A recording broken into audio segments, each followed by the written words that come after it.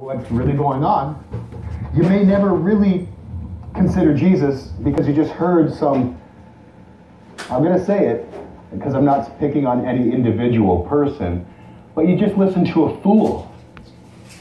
A fool speak nonsense. And so you walked away thinking, oh, I'm so glad my conscience feels better now because they've exposed this all as a lie.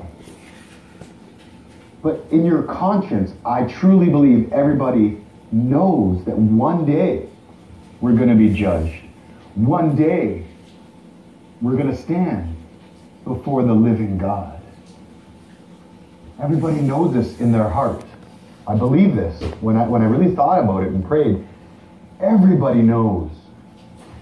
And so they want to write off the God of the Bible and Jesus Christ and salvation. They want to write off the God of Abraham, Isaac, and Jacob, the God of Israel. They want to write off the God who made the commonwealth and the covenant of his people who keep his covenants.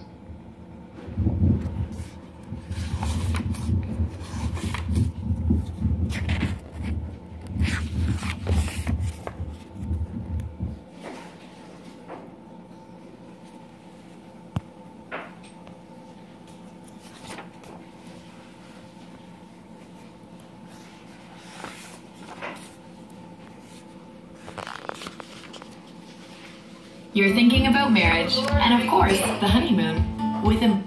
Huh? It's a good day for Laura to make a cake. Yes. Yes, cake.